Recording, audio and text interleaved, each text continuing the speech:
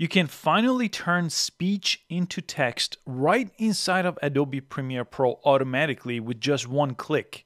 And with this option, you could do lots of different things. You could do it to create your transcription, but you could also turn that into subtitles, an SRT file. You could do a hard burned in caption into your video. And I'm going to show you all of that in this quick video. First, make sure you update your Adobe Premiere Pro to the latest version. I do have a link in the description if you need the latest version for your upgrade. And I have a finished project here. So this is just a one-track audio file that I'm going to turn into a transcription. This is about 5.5-minute video project. So the first thing I need to do is I need to go to Windows and I need to change my workspace here. There is one for captions. That's the one I'm going to choose over here. And on this page, you have captions and you also have transcript. Now you could create your transcript from both of these menus. So transcribe sequence, or if you go under transcript, you could create a transcription. This is what I'm going to choose. I recommend you go over here and select this option as well. Now, depending on your language, you could choose your language. Now, some other languages are becoming available all the time, and it's going to let you choose your track. So if you have a mix here, you could choose that, or if you have your audio in a different track, choose that. In this case, a mix works for me and recognize different speakers. If you have multiple speakers, that will be over here as well. Check that on. I only have one speaker here, which is me. I'm going to press transcribe.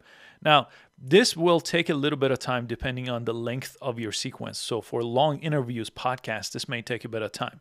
I'll let you know here on a 5.5-minute video here on my computer how long this takes. So in my case, it only took a couple minutes here to transcribe this 5.5-minute video, and it basically puts it into this format. So what you could do now is you could actually click over here and go through this transcript. So you could make correction if you need to. So if something was misspelled, you could go ahead and fix it as you go through the video. So if I come down to my sequence and press spacebar to play, you see it walks me through the entire transcript. And at any time, I could again pause it and make sure if there is any type of typo, I could go ahead and fix it from here. And this will be the entire transcript available for editing. So now you have a few different options that I'll show you. If you press these three dots here, you could try to retranscribe the sequence if you found too many issues with it, for example. You could go ahead and export this transcript, which I'll show you in a second. You could export to text file and CSV file. And you could also do the spell check, which is what I'm showing you here. And there's some spell check settings here that are available to you as well. So if you want to save the transcript, you could go ahead and save it this way. But typically what I like to do is I press this option, create a caption instead. So if you click this option, it lets you create from the sequence transcript onto the sequence down here. So subtitles is what I want. So default subtitles, you do have these more advanced options as well. And you could also have a style. So you could actually customize these styles. I'll show you that in a second. And then you have some custom settings, single line, double line, and then press create. And this is going to create a caption file right here, and it's going to add a new track down here. And now if you look down here, you see how I have a caption track. So I could actually turn this on and off, and it's going to appear on top of my video. Now with these caption files, you can double click on these. And if you go to the edits, you can change a lot of the styling. So a lot of times you may want a background, right? So you see over here, this is without a background. This is with a background. I could change the font styles and everything else. And I could go ahead and create a style. So if you create a style and you change it to that style you created, you see it just applied that style for me. This style one I created previously in the same option. So I changed all these settings and I went and apply it. And then you could apply it to the entire track as well, which you could see it did automatically after I chose that style for the entire track. And as you go through this video, as you scrub through this video, you could see this is changing where you are in your captions.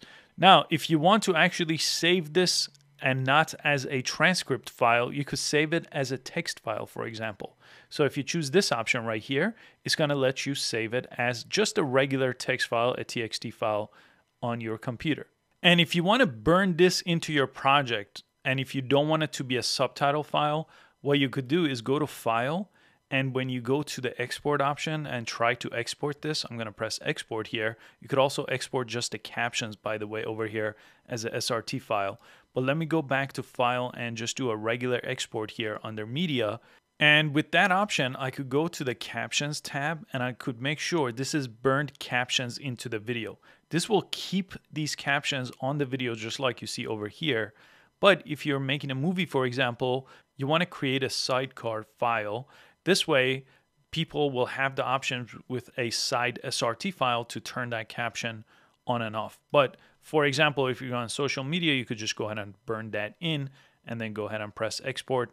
You could always turn the caption off entirely too in the export menu by selecting this option. So I hope you found these options useful, and I'll see you in the next video.